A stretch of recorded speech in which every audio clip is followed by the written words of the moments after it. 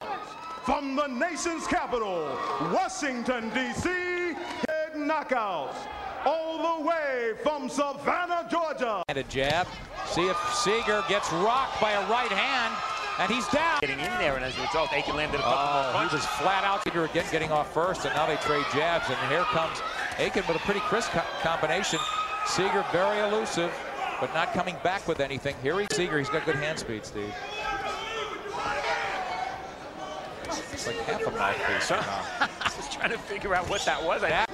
Aiken southpaw again, gets driven into the rope, and now Seeger's in retreat. Should he clinch, Steve? Right, he's fought. Oh, crisp combination. Boy, Aiken looks tight. Now he's against the ropes, and he's sucking, and maybe Aiken would have to track him down. It's just the opposite right now. Oh, a big right hand by Seeger, and wisely, Eric Aiken ties up. Let's see what Seeger could do. He's just got 5 seconds. But again, it is time to bite down here. Uses his, they're both tall for the weight. By unanimous decision, the Quiet Storm.